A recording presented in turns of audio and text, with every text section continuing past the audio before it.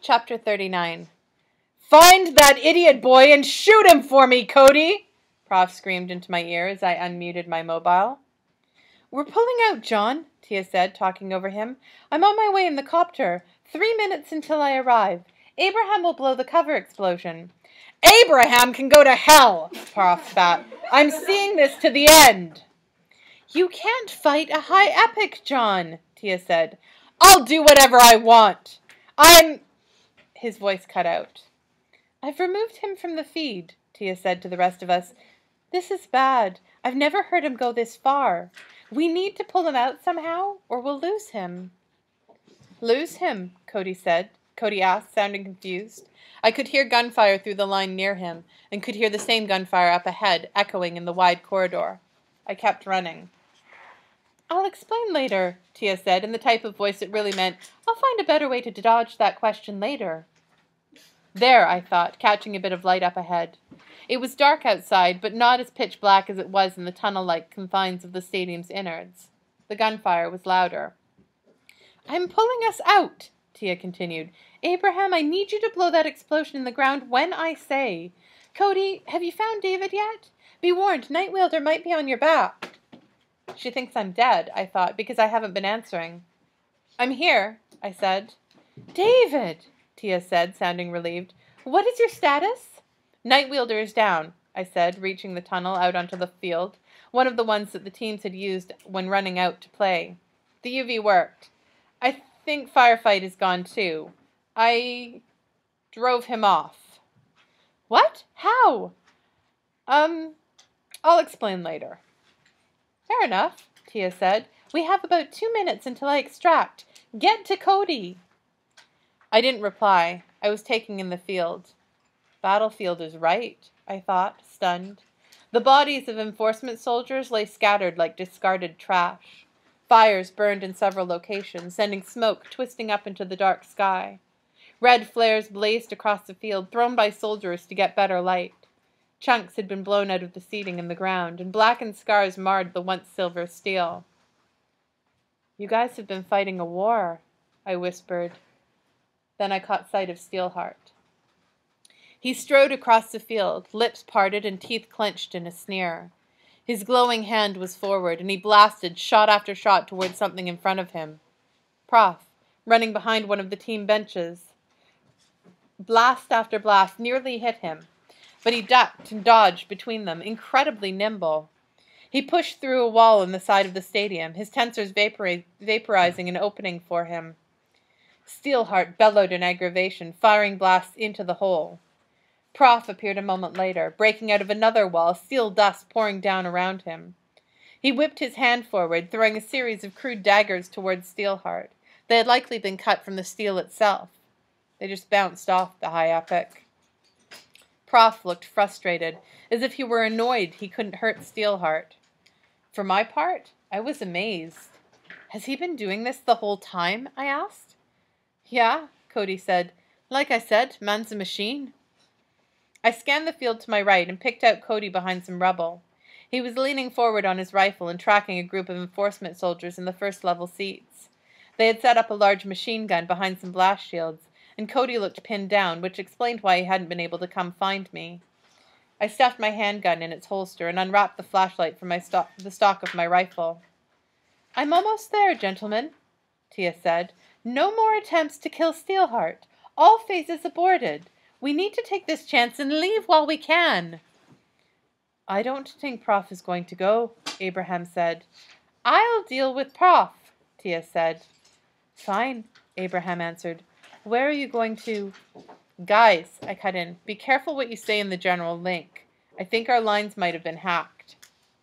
"Impossible," Tia said. "Mobile networks are secure." "Not if you have access to an authorized mobile," I answered. And Steelheart might have recovered Megan's. There was silence on the line. "Sparks," Tia said. "I'm an idiot." "Ah, finally something makes sense," Cody said, firing a shot at the soldiers. "That mobile—" Something moved in the opening to the building behind Cody. I cursed, raising my rifle, but without the stock it was very hard to aim properly. I pulled the trigger as an armed enforcement officer leapt out. I missed. He fired a staccato burst. There was no sound from Cody, but I could see the blood spray. No, no, no, I thought, taking off at a run. I fired again, this time clipping the soldier on the shoulder. It didn't get past his armor, but he turned from Cody, sighting on me. He fired. I raised my left hand, the one with the tensor. I did it almost by instinct. It was tougher to make the song this time, and I didn't know why. But I made it work. I let the song out. I felt something thump against my palm, and a puff of steel dust sprayed off my hand. It smarted something incredible, and the tensor started sparking. A moment later, a series of gunshots sounded, and the soldier dropped below. Abraham came around the corner behind the man. Gunfire from above. I dashed and skidded against the ground, sliding behind Cody's cover. He was there, gasping, eyes wide. He'd been hit several times, 3 in the leg, 1 in the gut. "Cover us," Abraham said in his calm voice, whipping out a bandage. He tied it around Cody's leg. "Tia, Cody is hit badly." "I'm here," Tia said. In the chaos, I hadn't noticed the sounds of the copter. "I've created new mobile channels using a direct feed to each of you. That's what we should have done the moment Megan lost her mobile. Abraham, we need to extract. Now!" I peeked up over the rubble. Soldiers were climbing down from the stands to move on us. Abraham casually pulled a grenade off his belt and tossed it into the hallway behind us in case someone was trying to sneak up again. It exploded, and I heard shouts. I swapped my rifle for Cody's, then opened fire on those advancing soldiers. Some went for cover, but others continued moving. Bold. They knew we were at the end of our resources. I kept firing, but was rewarded with a series of clicks. Cody had been almost out of ammo. "Here," Abraham said, dropping his large assault rifle beside me. "Tia, where are you?" "Near your position," she said. "Just outside the stadium. Head straight back and out." "I'm bringing Cody," Abraham said. Cody was still conscious, though he was mostly just cursing at the moment, with his eyes squeezed shut. I nodded to Abraham. I'd cover their retreat. I took up Abraham's assault rifle. To be honest, I'd always wanted to fire the thing. It was a very satisfying weapon to use. The recoil was soft, and the weapon felt lighter than it should have. I set it on the small front tripod and let loose on fully automatic, dozens of rounds ripping through the soldiers trying to get to us. Abraham carried Cody out the back way. Prof and Steelheart were still fighting. I downed another soldier, Abraham's high-caliber rounds ignoring most of the soldier's armor. As I fired, I could feel the handgun under my arm, pressing against my side. We'd never tried firing that, the last of our guesses at how to beat Steelheart. There was no way I could hit Steelheart at this range, though, and Tia had decided to pull us out before we tried it, calling the operation. I gunned down another soldier. The stadium trembled as Steelheart fired a series of blasts at Prof. I can't extract now, I thought, despite what Tia said. I've got to try the gun. "We're in the copter," Abraham said in my ear. "David, time to move." "I still haven't tried phase 4, I said, climbing up to a kneeling position and firing on the soldiers again. One tossed a grenade in my direction, but I was already pulling back into the corridor. And Prof is still out there. We're aborting, Tia said. "Retreat! Prof will escape using the tensors." "He'll never stay ahead of Steelheart," I said. "Besides, do you really want to run without trying this?" I ran my finger along the gun in its holster. Tia was silent. "I'm going for it," I said. "If you take heat, pull out." I ran off the field and back into the hallways beneath the stands, holding Abraham's assault rifle and listening to soldiers shout behind me. Steelheart and Prof were moving this direction, I thought. I just need to wrap around and get close enough to fire on him. I can do it from behind. It would work. It had to work. Those soldiers were following me. Abraham's gun had a grenade launcher underneath. Any ammunition? Those were meant to be fired before exploding, but I could use my remote detonator pen and an eraser tab to make one go off.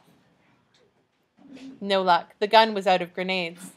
I cursed, but then saw the remote fire switch on the gun.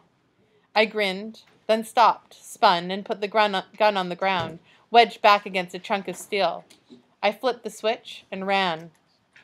It started firing like crazy, spraying the corridor behind me with bullets. It probably wouldn't do much damage, but all I needed was a short breather. I heard soldiers yelling at one another to take cover. That would do. I reached another opening and left the hallway, dashing out onto the playing field. Smoke curled in patches from the ground. Steelheart's blasts seemed to smolder after they hit, starting fires on things that shouldn't burn. I raised the pistol, and in a fleeting moment I wondered what Abraham would say when he learned that I'd lost his gun. Again. I spotted Steelheart, who was turned away from me, distracted by Prof. I ran for all I was worth, passing through clouds of smoke, leaping over rubble. Steelheart started to turn as I approached. I could see his eyes, imperious and arrogant. His hands seemed to burn with energy. I pulled to a halt in the whipping smoke, arms shaking as I raised the gun. The gun that had killed my father. The only weapon that had ever wounded this monster in front of me. I fired 3 shots.